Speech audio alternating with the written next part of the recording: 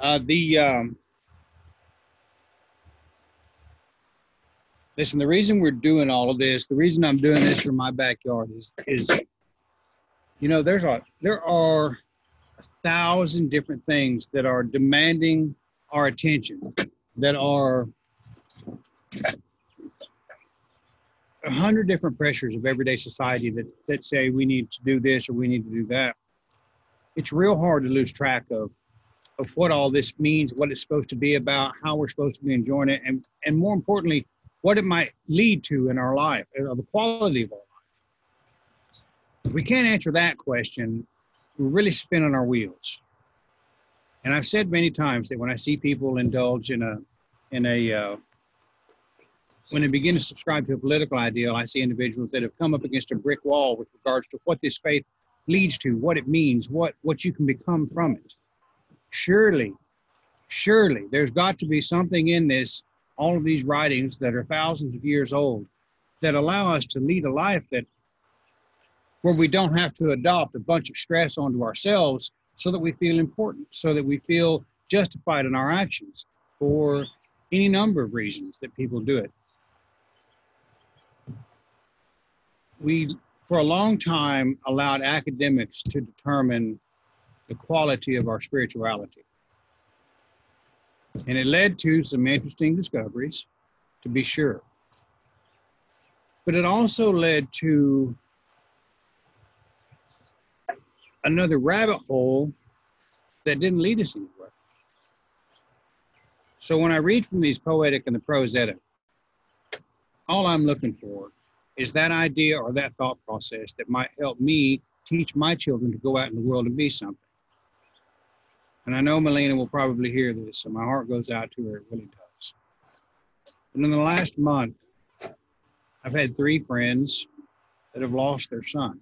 We found one of them in Florida, but another, her son was murdered, and then Melina lost her son. And I've been talking about Sigurd and the Dragon Slayer, about this young man that grows up under the tutelage of an individual that does his best to instill in him the thought process that poisons his own mind. This cultural awakening that's happening, all of this stuff that we're going through, all of these thoughts about our life, our role in the earth and on the earth and in the spiritual dimensions or whatever, is changing radically for us.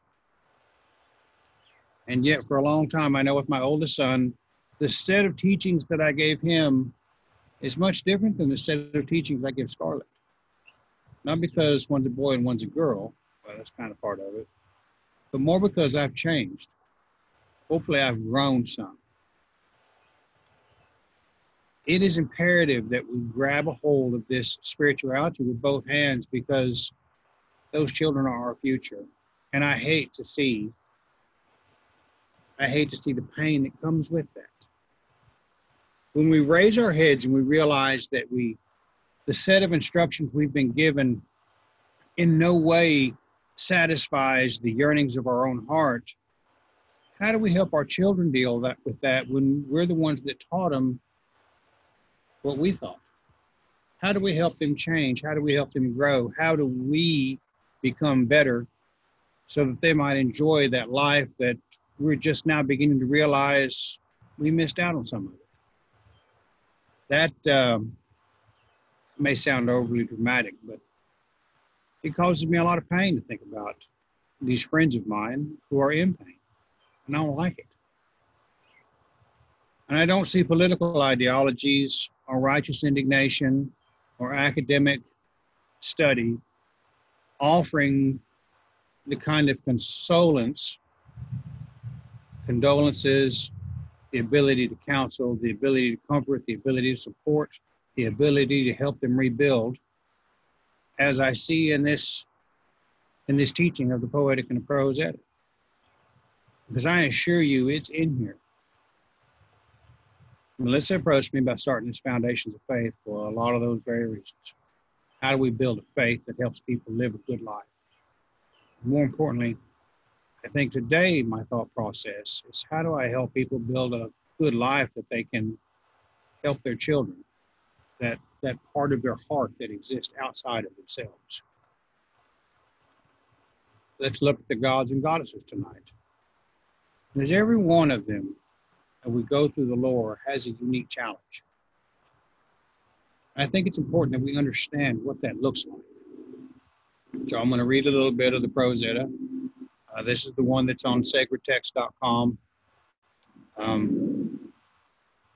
In chapter 20, it said, Then sang Gangleri, who are the Aesir, they in whom it behooves men to believe? It behooves men to believe in them. Har or High answered, the divine Aesir are 12. Then said third High, Yaf and Har, not less holy are the Aesir, the goddesses, and they are of no less authority.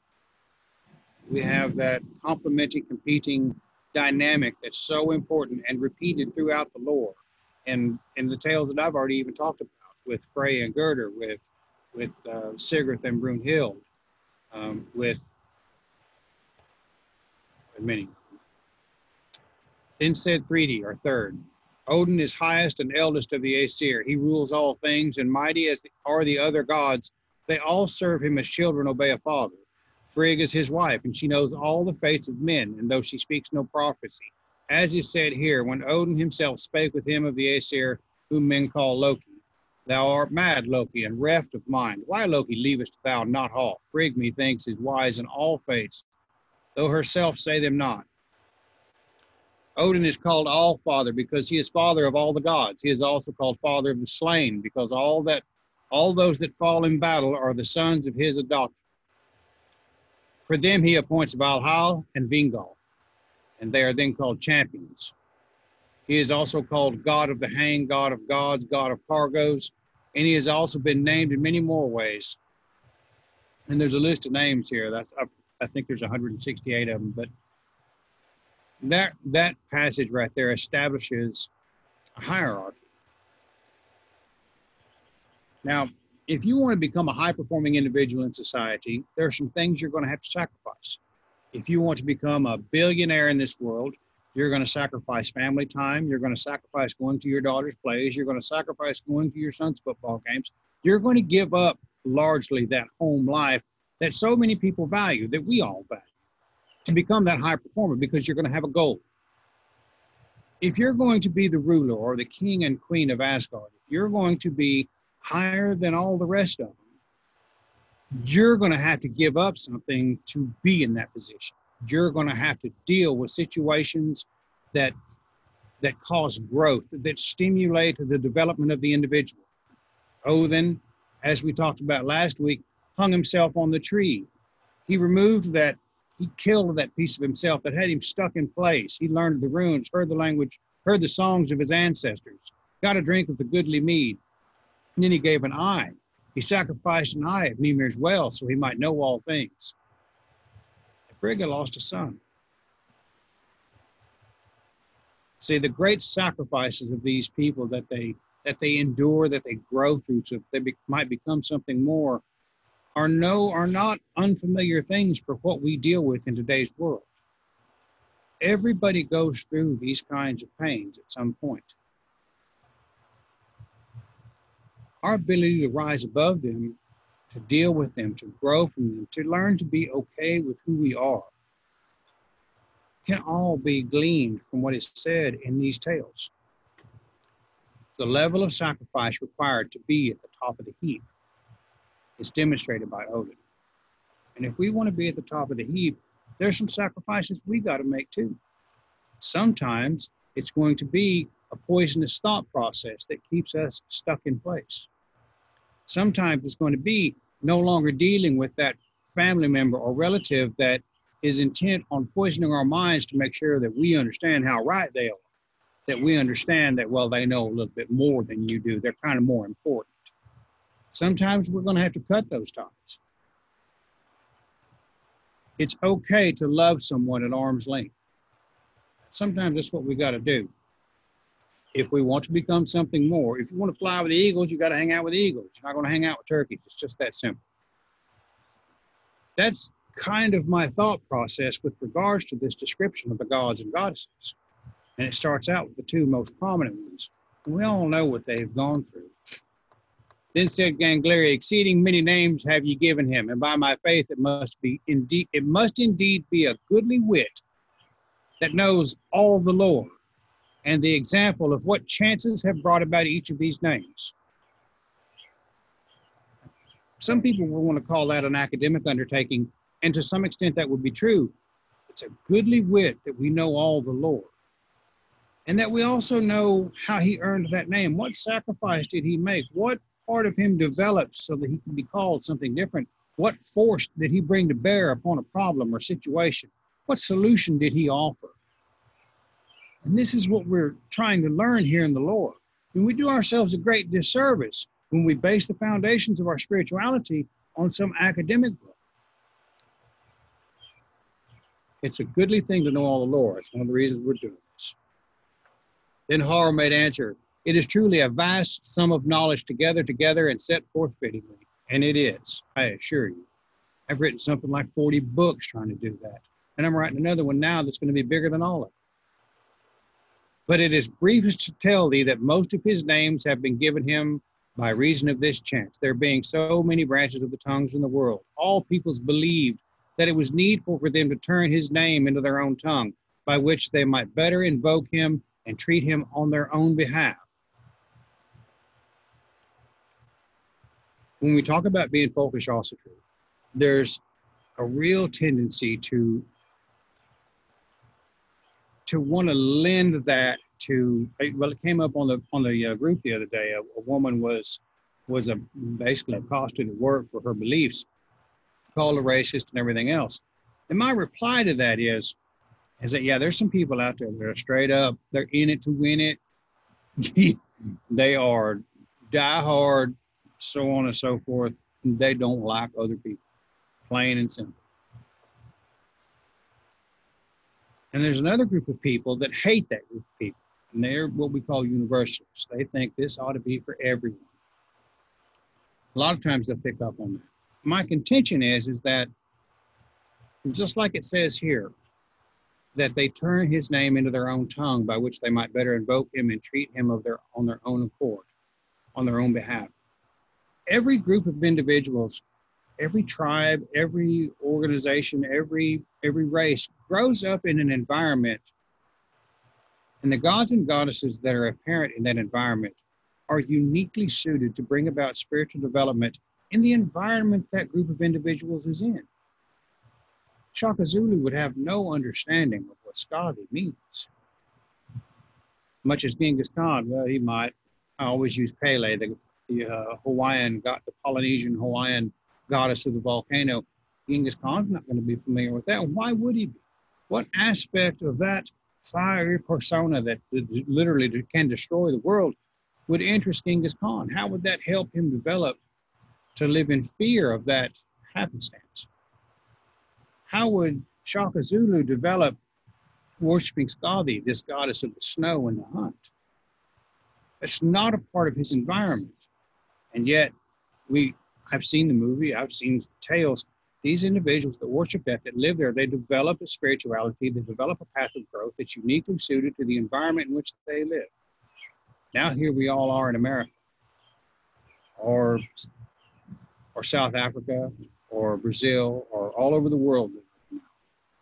And we're trying to use these gods in the environment that we're in.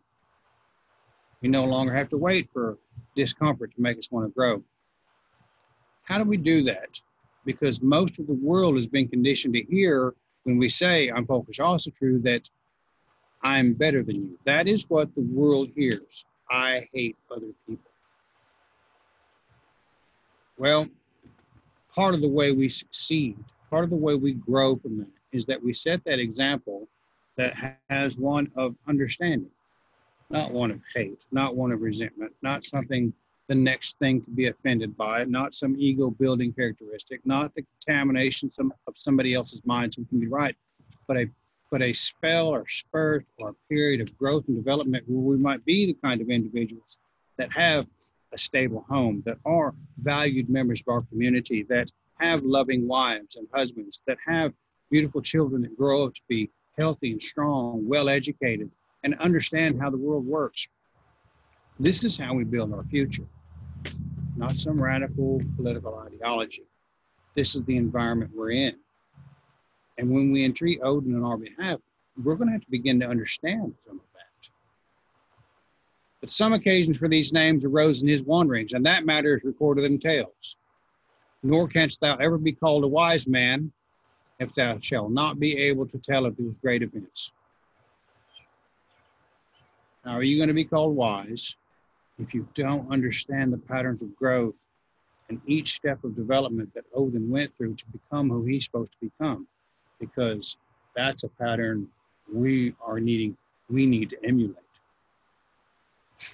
Then said Gangleri, what are the names of the other Aesir, or what is their office, or what deeds of renown have they done? Har or Hai answered, Thor is the foremost of them. He that is called Thor of the Aesir, or Oku Thor. He is strongest of all the gods and men. He has his realm in the place called Thrudvanger, and his hall is called Bilskirnir. And in that hall are 500 rooms and 40, and that is the greatest house that men know of. It is said thus in the Grimnismal, 500 floors and more than 40. So reckon I Bilskirnir with bending ways. Of those houses that I know of hall roofed, my sons, I know the most. Thor has 2 he-goats, and they're called Tooth-Gnasher and Tooth-Gritter, and a chariot wherein he drives, and the he-goat draw the chariot. Therefore he is called Oku Thor, which means, according to Cleesby Vingvason, a popular etymology, Oku is not to be derived from Eka, to drive, but is rather of Finnish origin, Uku being the thunder god of the Chudic tribes. Now, Johnson, however, allows Snorri's etymology to stand, that is, means to drive. He also has 3 things of great price. One is the hammer Mjolnir, which the rime giants and hill giants know, when it is raised on high, and that is no wonder. So it is a destroying weapon. It has bruised many a skull among their fathers or their kinsmen. Now, Mjolnir is this interesting thing because not only is it a destroyer of these rime giants and hill giants, it's also the implement by which we hallow the ground. It's what he used to hallow the burial or the funeral pyre of Balder. It's what we use in weddings. In the Albert Small, it says, I alone am God of marriage. That hammer is a symbol that we hallow, that we use to hallow the ground we walk on, that we, in our holy ceremonies, we use it in naming ceremonies. Not only is it a destroyer, it is also a protective weapon. It is a defense against all of those negative energies that we don't understand or can't comprehend or are unaware of. That's why Thor is the warder of men. That's why Mjolnir is so important.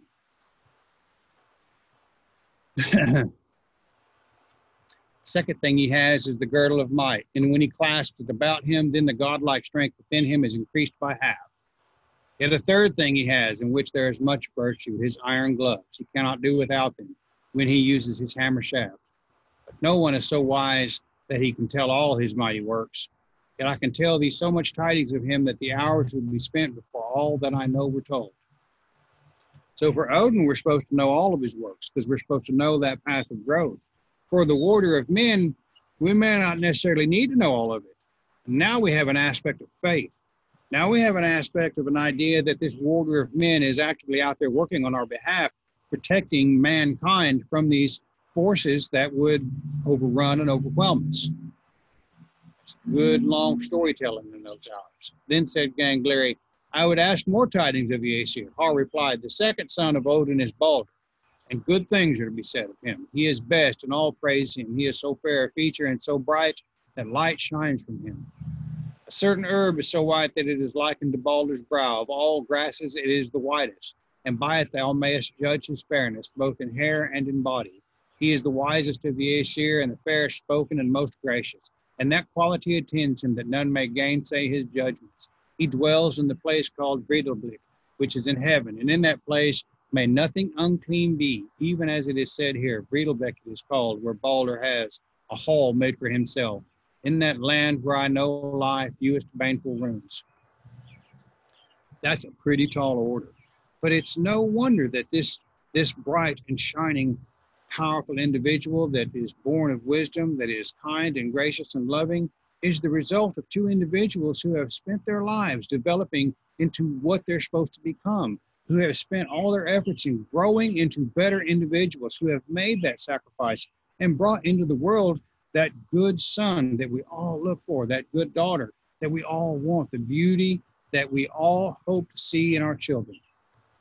And it is all a result of this coupling of two individuals who have spent their time developing wisdom, who have spent their time becoming something more, who have sacrificed those aspects of themselves that are not worth carrying forward. They did not pass on those poisonous thoughts that we see Reagan so skillfully pass on to Sigurd, to Balder. And look what he grew up into. And that's a terrifying thing for an individual that cannot or will not meet up to a standard. The third among the Aesir is he that is called Njord. He dwells in heaven and in the abode called Noatan. He rules the course of the wind and stills sea and fire. And on him shall men call for voyages and for hunting. He is also prosperous and abounding in wealth, that he may give them great plenty of lands or of gear, and him shall men invoke for such things. Njord is not of the race of the Aesir. He was reared in the land of the Vanir, but the Vanir delivered him as a hostage to the gods and took for hostage in exchange him that men called Honir. He became an atonement between the gods and the Vanir. Njord has to wife the woman called Skadi, daughter of Thiazi the giant. Skadi would fain dwell in the abode which her father had, which is on certain mountains in the place called Thrymimir. But Njord would be near the sea. They made a compact on these terms. They should be 9 nights in Thrymhamr, but the second 9 at Noatan. But when Njord came down from the mountain back to Noatan, he sang this lay, loath were the hills to me. I was not long in them. Nights only 9. To me the wailing of wolves seemed ill after the song of swans. And then Skadi sang this. Sleep could I never on the seabeds, for the wailing of waterfowl. He wakens me who comes from the deep, the sea mew every morning. This Vanic deity, who is the literal source of prosperity and abundance, is Njord. So he was originally a hostage, and then he became a part of this tribe. This tribe that became a well-rounded, truly powerful group of like-minded individuals who had each sacrificed something to become something more. Njord gave up that home by the sea to live in the mountains with Skadi. Skadi is that fearsome daughter who sought vengeance and earned a shield and grew into something worthy of a lot of respect. Njord is, I've been thinking a lot about him lately. I'm beginning to think there's a real interesting dynamic there. When you have Njord and Skadi, you have the evaporation from the ocean, and then up to the mountains where it turns into clouds and falls as snow, and then flows down the rivers back to the ocean. There's a real elemental cycle involved in their relationship. It's a nice explanation. And all good things come from the earth and those that live by the sea. This is the kind of thing we expect to see from those primitive kind of ideals. It's also something you expect to see when we're talking about a culture that might be 5, 6, 8, 10,000 years or older. A basic description of an observable phenomenon in the natural world. Here's two individuals that subscribe to that. From the sea, all these great treasures come. The gentle rains, prosperity, and abundance. And then it flows down the mountain along the rivers back to the sea. Then Skadi went up onto her mountain and dwelt in Thrymir, and she goes for the more part on snowshoes and with a bow and arrow and shoots beasts. She is called Snowshoe Goddess, or Lady of the Snowshoes. So it is said, Thrymir it is called, where Thiazi dwelt, he the hideous giant, but now Skadi abides, pure bride of the gods, in her father's ancient freehold. So she sacrificed that poisonous mentality of, I need to get vengeance, you owe me something, I'm going to have what I want, I'm going to destroy you all, you people wronged me. She sacrificed that. She took a settlement. She grew beyond that small-minded idea of righteous indignation that was rightfully her due. And she became something more. She became that pure bride of the gods, but not just any god, literally the God of abundance. And while the story is interesting, she picked him by the feet. the dynamics of it are truly impressive to me. Now, Njord and Noatan begot afterward. This is after he's married Skadi, 2 children. The son was called Frey and the daughter called Freya. They were fair of face and mighty. Frey is the most renowned of the Aesir. He rules over the rain and the shining of the sun, and therewithal the fruit of the earth. And it is good to call on him for fruitful seasons of peace. He governs also the prosperity of men. So this Lord of the sea, this Vannic deity, his first son, much like Odin and Frigga, his first son Frey is this powerful, beautiful son that is fair. He's fair of face and mighty. He's renowned. He rules over the rain. That's something we all count on, and the shining of the sun. So we have this other solar deity and the fruit of the earth. So all of this stuff we're talking about, this charming of the plow, the summer rain, the beautiful sunset, I love sitting out back this time of the day when the sun's right at that angle, it's all gold and it shines through the leaves. This is that time when my mind drifts to those ideas of Frey. And when I walk in my home and I see the abundance of my hard work and my efforts, this is what I think of. It's good to call on him for fruitful seasons and peace. So there's an aspect we need to consider when we're doing our charming of the plow, when we're doing looking for our harvest in August and September. He governs the prosperity of men. It doesn't say that about anyone else. Njord has already given us this gift of a God that will govern the prosperity of men. And he's probably not going to give it to a dickhead. But Freya is the most renowned of the goddesses. She has in heaven the dwelling called Folkvang, and wheresoever she rides to the strife, she has 1/2 of the kill and olden half. Dang it, I forgot something. So Freya is this beautiful sugar britches type of dude. He's got everything. He's the prosperity of men.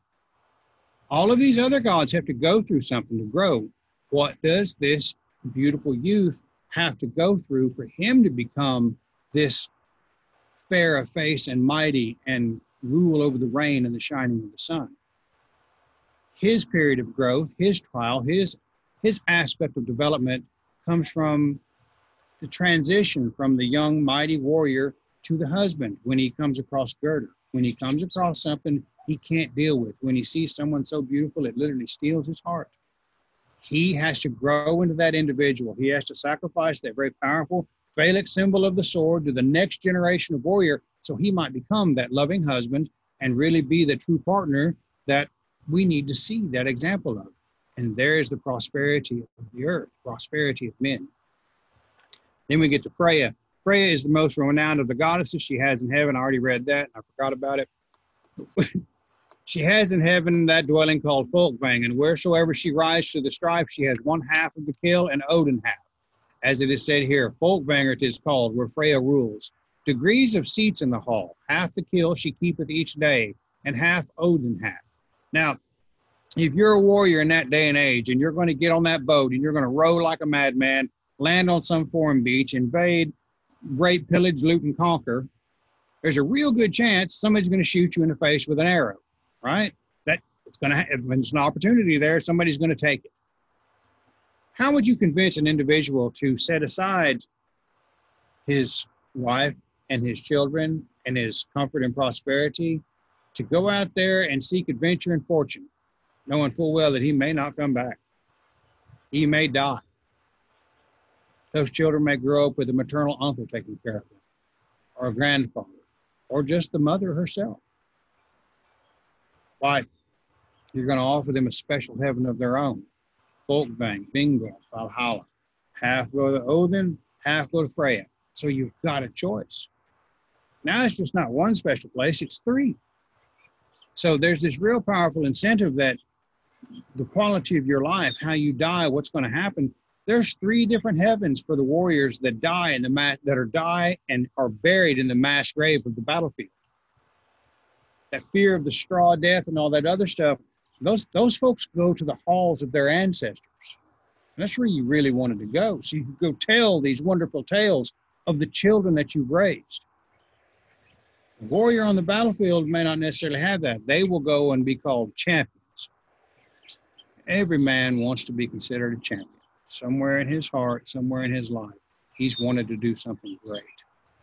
And in a digital age, more often than not, we are finding fewer and fewer men who will get up, go out, pick up something heavy and put it down, go fight, go work hard, go build a company, go do something great, and they will settle for an academic idea and they'll be able to talk shit on the internet and social media.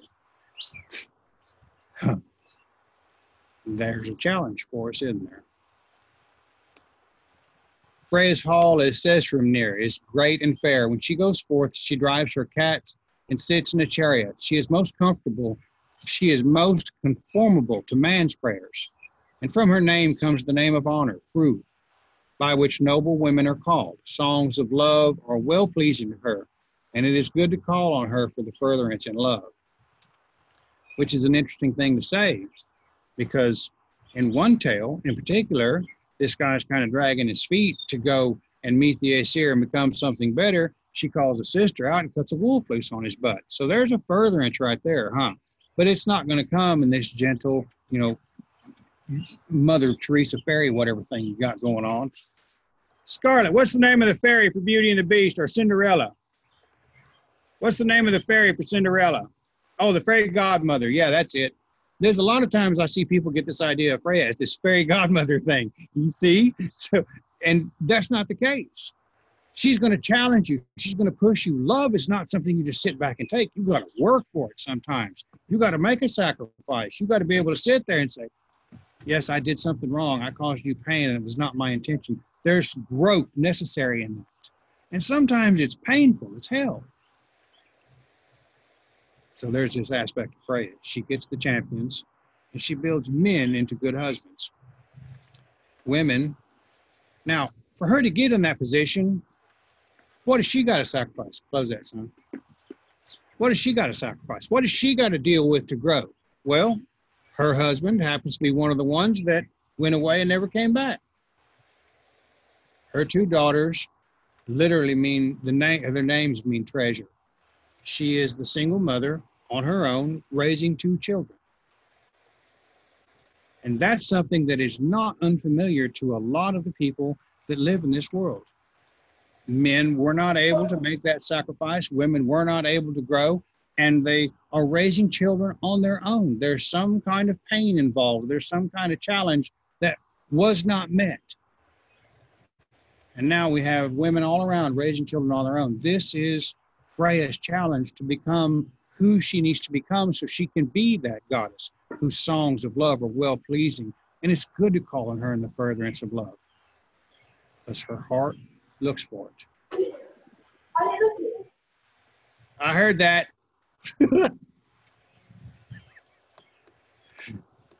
Then said Ganglia, great in power do these Aesir seem to me, nor is it a marvel that much authority attends you who are said to possess understanding of the gods, and know which one should call on for what boon soever, or other gods yet more har or high. Yet remains that one of the Aesir who is called Tyr. He is most daring and best in stoutness of heart, and he has much authority over victory in battle. And it is good for men of valor to invoke him, not just any man, but a man that's got some courage. It is a proverb that he is Tyr valiant, who surpasses other men and does not waver. And I've served in the infantry, and I know about men that are valiant, who surpass other men and do not waver. And we see him, he looks like a tossed salad on his chest. We see their actions in dangerous situations and what they become, men of valor. They're the ones that invoke Tyr. He is wise, so that it is also said that he is wisest is Tyr prudent. So he's not going to make a dumb mistake. This is one token of his daring. When the Aesir enticed Fenris Wolf to take upon them the fetter Gleipnir, the wolf did not believe them, and that they would loose him until they had laid Tyr's hand into his mouth as a pledge. But when the Aesir would not loose him, then he bit off the hand at the place now called the wolf's joint, and Tyr is one-handed. Not called a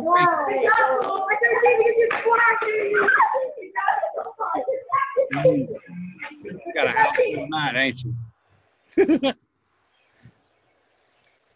This is tears growth. Well, how would you become the most valiant? How would you become that hero? How would you become that individual that deserves the respect for bravery and valor? You would physically make that sacrifice that is in the best interest for the protection of your tribe. So you sacrifice a part of who you are for the well-being of your community. This is the mark of the men who are valiant. These are our soldiers, sailors, airmen, so on and so forth. This is not something you call upon when you go to court. The next one is called bragging. He is renowned for wisdom and most of all for fluency of speech and skill with words. He knows most of scholarship, and after him scholarship is called bragger. And from his name, that one is called bragger man or bragger woman, who possesses eloquence surpassing others of men or women. His wife is Idun. She guards in her chest of ash those apples which the gods must taste whensoever they grow old. And then they all become young, and so it shall be even unto the weird of the gods. Then said Gangleri, a very great thing, methinks, the gods entrust to the watchfulness and good faith of Idun. And then said Har, laughing loudly, I was near being desperate once. I may be able to tell thee of it, but now thou shalt first hear more of the names of the Aesir. So if you're renowned for wisdom and fluency and skill and speech, it probably doesn't necessarily mean you're a warrior. Obviously, in this community is going to be accomplished. That wisdom, that ability to protect, to create an environment where Idun might thrive, where she might grow those golden apples, where everyone might be young. It is poetry that inspires love, that keeps us young at heart, I think, sometimes. And I think there's an interesting dynamic there that speaks to our ability to communicate with each other, to communicate with the old to the young, to remain young at heart, all of those wonderful things. And it comes from our ability to talk to each other, our speech and our skill with words. And we forget that. To be honest expression of who we are, how we feel about each other, what we might think, to share honest thoughts with each other, to build those bonds of friendship. Bragi and Iduna represent a very comfortable thing between good friends, between man and wife, the environment where she might thrive. And he's created this environment where she might thrive, and look what it does. It keeps everybody young. There's a real important, I'm probably going to elaborate on that because that's fired my imagination. Bragger as a noun means poetry. As an adjective, it seems to mean foremost, thus the phrase bragger caller, which seems to be foremost of men, with apparent reference to poetic preeminence. Heimdallr is the name of one. He is called the White God. He is great and holy. 9 maids, all sisters, bore him for a son. He is also called Halinskidi. Now that means the ram. And Guland Tani, which means golden teeth. His teeth were of gold, and his horse is called Gold Top. He dwells in the place called Himinbjorg, hard by Bifrost. He is the warder of the gods. Thor is the warder of men, this son of 9 mothers, all giants that Loki gets Thor to kill later on in the tales. He's the warder of the gods. That's an interesting thing. He guards what comes in, and yet he failed one time when 3 all-powerful female Jotuns entered Asgard. The love of gold, the bewitching of men's minds by gold, and the horse thief, the one that robbed the ability of men to work together towards a common goal. He sits there by heaven's end to guard the bridge from the hill giants. He needs less sleep than a bird. He sees equally well night and day 100 leagues from him, and hears how grass grows on the earth, or wool, or sheep, and everything that has a louder sound.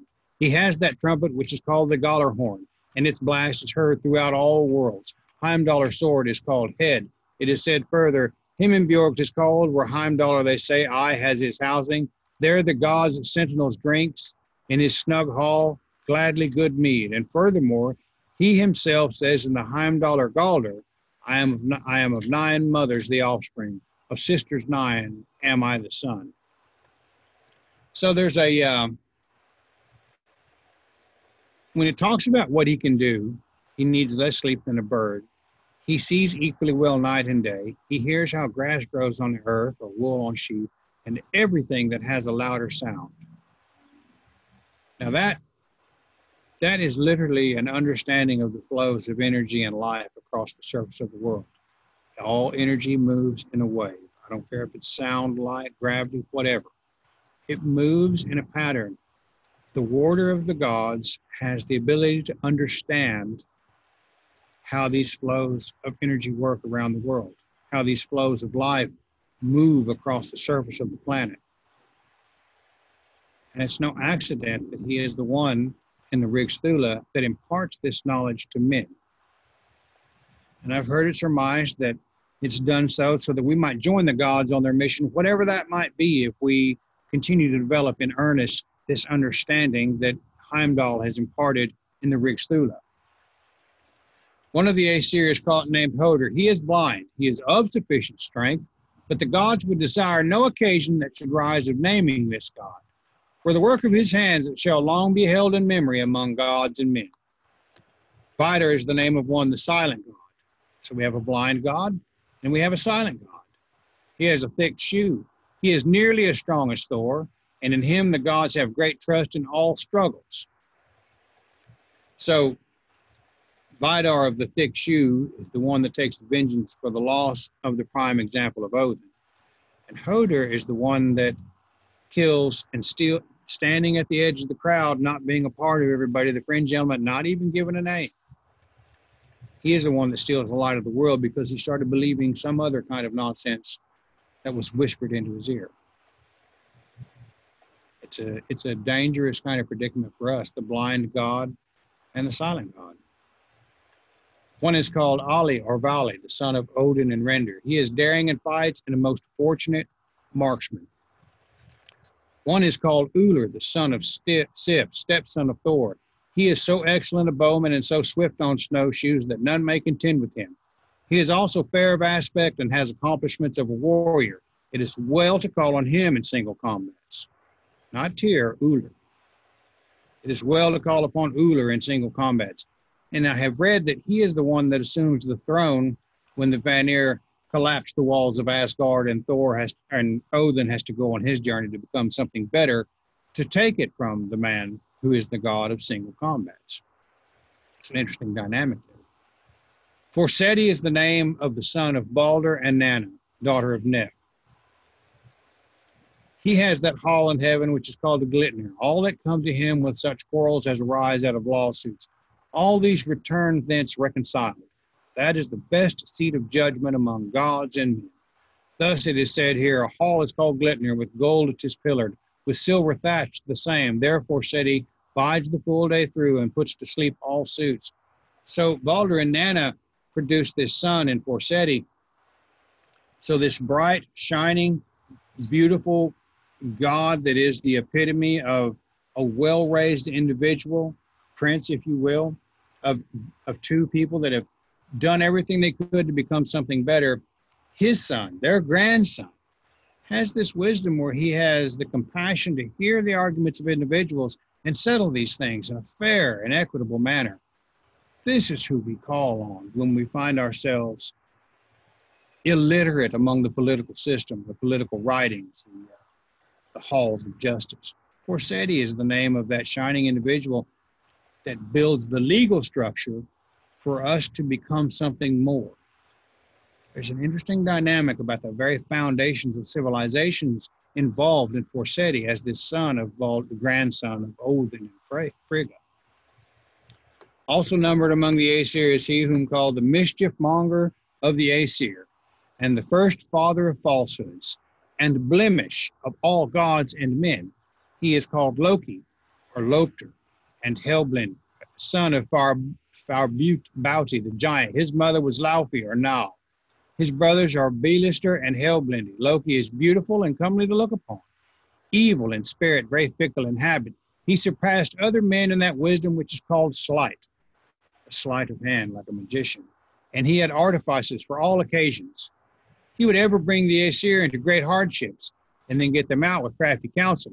His wife was called Sigyn, their son Nari or Narfi.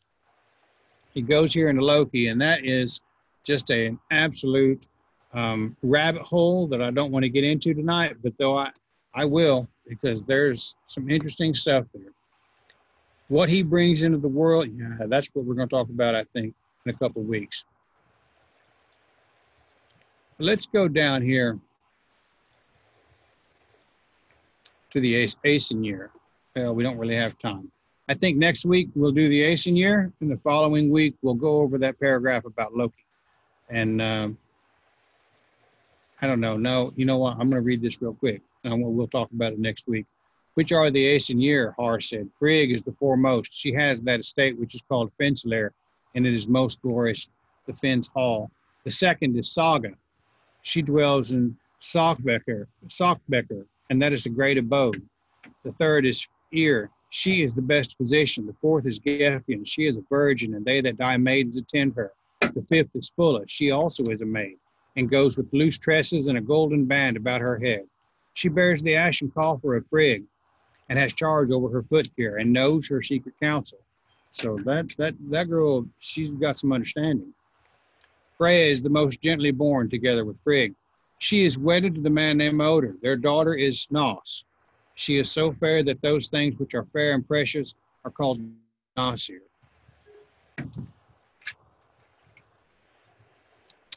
She is called Maldir and Horn, Geffen, Seer. Freya had the necklace Persingamen, and that's a whole other story of its own.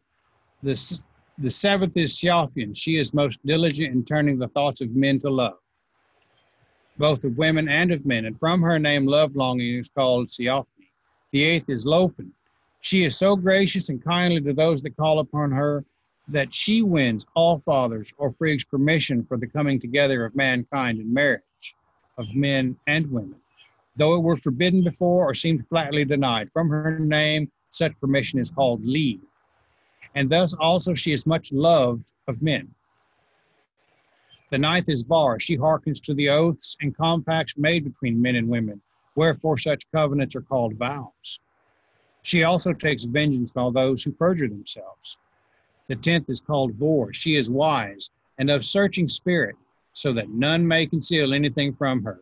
It is a saying that a woman becomes ware of that which she is informed. The 11th is Sin. She keeps the door in the hall and locks it before those who should not go in.